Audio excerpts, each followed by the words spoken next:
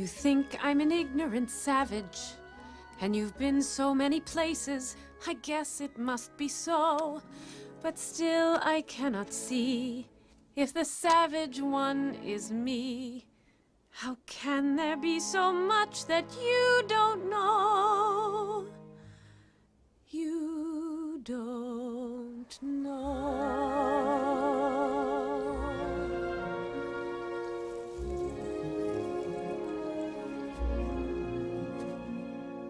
You think you own whatever land you land on. The earth is just a dead thing you can claim. But I know every rock and tree and creature has a life, has a spirit, has a name. You think the only people who are people are the people who look and think like you. But if you walk the footsteps of a stranger, you'll learn things you never knew, you never knew. Have you ever heard the wolf cry to the blue corn moon, or asked the grinning bobcat why he grinned? Can you sing with all the voices of the mountain? Can you paint with all the colors of the wind? Can you paint with all the colors of the wind?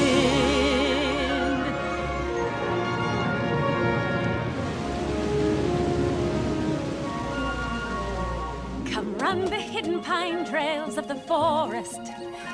Come taste the sun-sweet berries of the earth. Come roll in all the riches all around you, and for once never wonder what they're worth. The rainstorm and the river are my brothers. The heron and the otter are my friends.